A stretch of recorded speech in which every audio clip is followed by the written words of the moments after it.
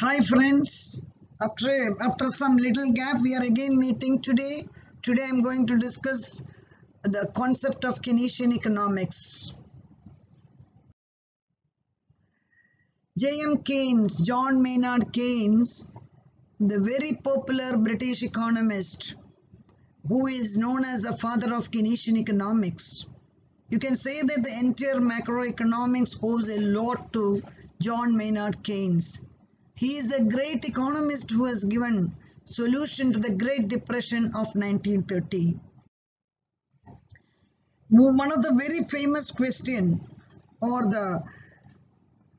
is relating to the theory of effective demand of J.M. Keynes.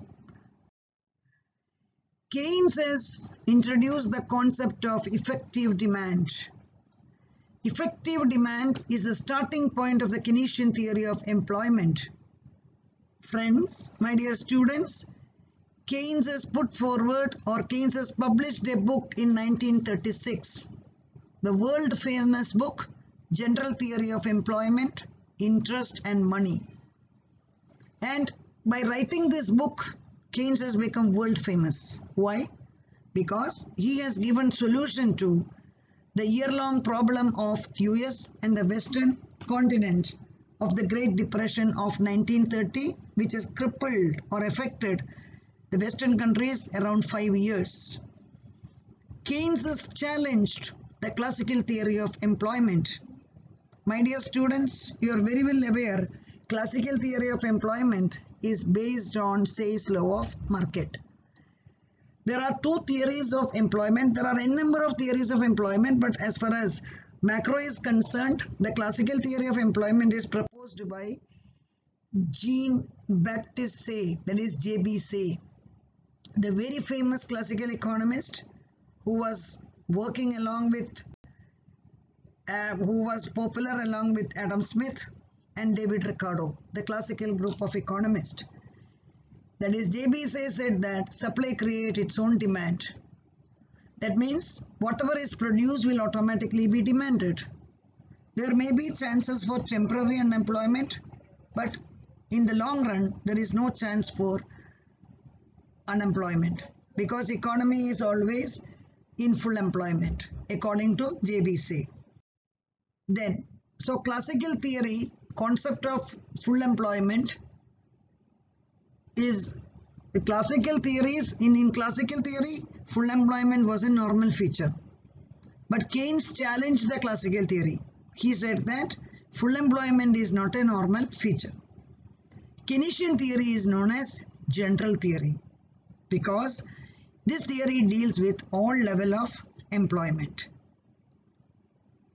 Then we will see as we go further how did Keynes come out to the solution of the Great Depression. Classical economists believe in long-run equilibrium, whereas Keynes believed in short-run equilibrium. According to the Keynesian theory, all are dead in the long run. So we should not believe in long run. Keynesian theory is basically short-run theory. Now, Keynes has introduced his theory with the help of effective demand. What do you mean by effective demand? Effective demand means it is a total expenditure in an economy. Total expenditure means consumption plus investment. We know that in an economy, people spend money basically on consumption and investment. So effective demand is nothing but the total expenditure on consumption and investment. Okay. Now, according to Keynes, effective demand depends upon two factors. One is aggregate demand and second is aggregate supply. Since it is the hardcore macroeconomics, you have to be careful enough. Effective demand depends upon aggregate demand and aggregate supply. So according to Keynes, employment depends upon effective demand. Effective demand depends upon aggregate demand and aggregate supply.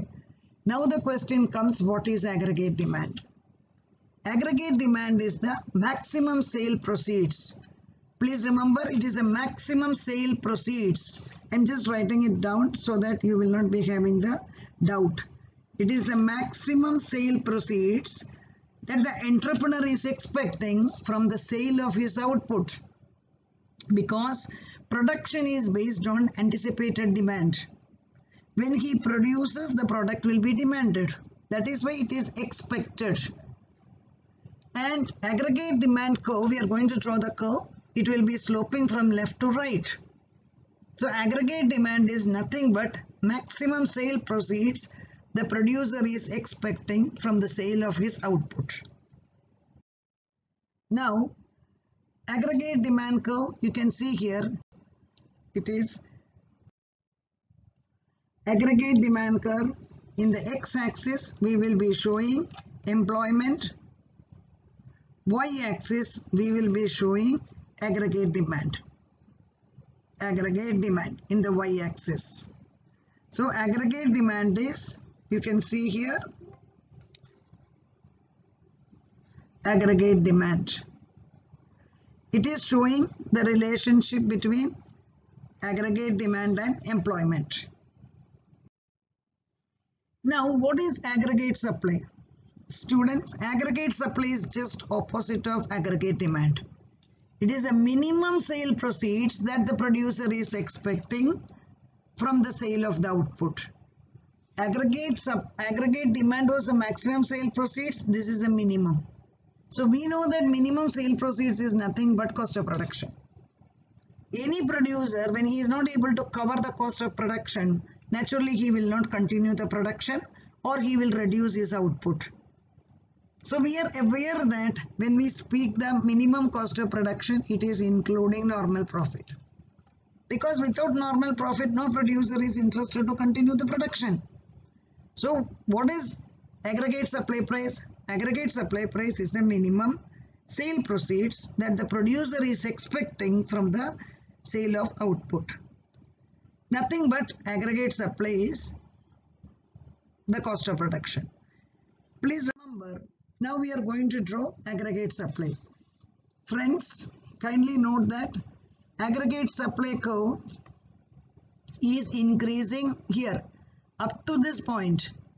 Here I am going to draw aggregate supply. You can see here this point. This point is F. At point F, aggregate supply reaches full employment. Look here. Aggregate supply increases from O to F. It's very clear in the diagram. At F, economy reaches full employment. After F, aggregate supply becomes perfectly inelastic. It becomes vertical straight line. So again we are repeating, aggregate supply is increasing up to the point F. At F, economy reaches full employment. After F, aggregate supply becomes vertical straight line. It is perfectly inelastic. So the full employment is this point which JB Say was emphasizing. But Keynes says that it is not easy to achieve this point. Okay, now what is this S1 stands for? Look, S1 is aggregate supply. So when aggregate supply is S1, OL1 is the level of employment. When aggregate supply increases to S2, then employment increases to OL2. Then finally, aggregate supply reaches full employment. Yes, we have to draw the aggregate supply. This is just to make you understand. X-axis we are showing the employment. Y-axis we are showing aggregate supply. So how we are drawing aggregate supply? It increases up to this point. Here the economy reaches full employment, then it becomes straight line. Okay, so this is a straight line. Please remember, this is aggregate supply.